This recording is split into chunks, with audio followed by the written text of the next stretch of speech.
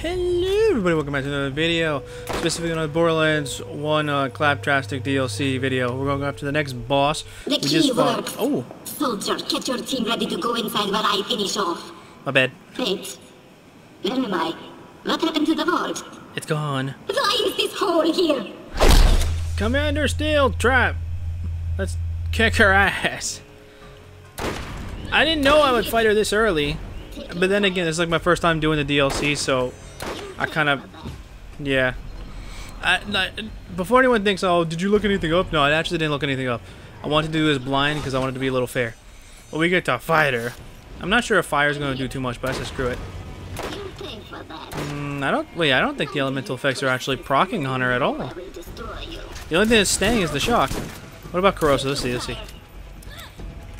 So far, no. Is she resisting? Oh, okay, the corrosive is hitting her. Okay, cool. So the corrosive is working. Okay. Ah, that's great. Got some shock to it. Additional effect. Looks like shock is staying on her so far.